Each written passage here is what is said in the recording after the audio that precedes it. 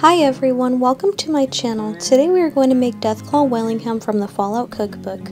For this recipe you will need 2.5 pounds of boneless pork shoulder, a 1/4 cup of all-purpose flour, 1 teaspoon of salt and 1 teaspoon of pepper, 2 celery ribs, 2 medium carrots and 1 leek, 1 medium yellow onion chopped, 3 garlic cloves minced, 1 teaspoon of dried rosemary and half a teaspoon of caraway seeds, a 1/4 cup of vodka, 2 tablespoons of tomato paste, 1 russet potato peeled and cut into bite-sized pieces, 2 bay leaves, 2 cups of mushrooms quartered, a 1/4 cup of cornstarch and half a cup of water.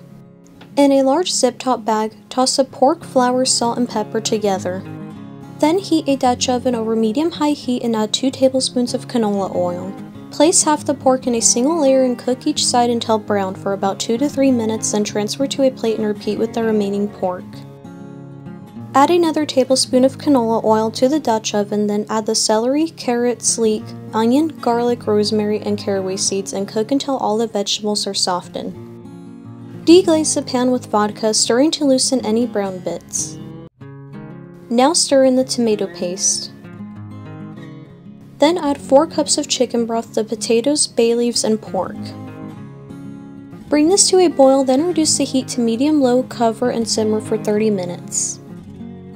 After 30 minutes, add the mushrooms and simmer for 15 minutes uncovered until all the vegetables are tender.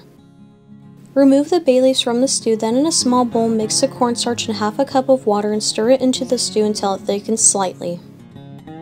Then remove the stew from the heat and season with salt and pepper. Now we are going to preheat our ovens to 400 degrees Fahrenheit and ladle portions of the stew into oven-proof ramekins. My ramekins are 10 ounces, so I was able to make 5 pot pies.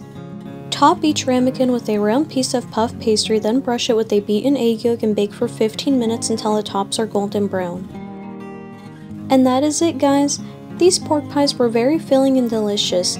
Even the stew on its own tasted very good. It was well seasoned, especially with the rosemary and caraway seeds. I love pot pies a lot, so this Deathclaw Wellingham did not disappoint. Thank you guys for watching. I'll be uploading again soon, so I'll see you guys next time. Bye!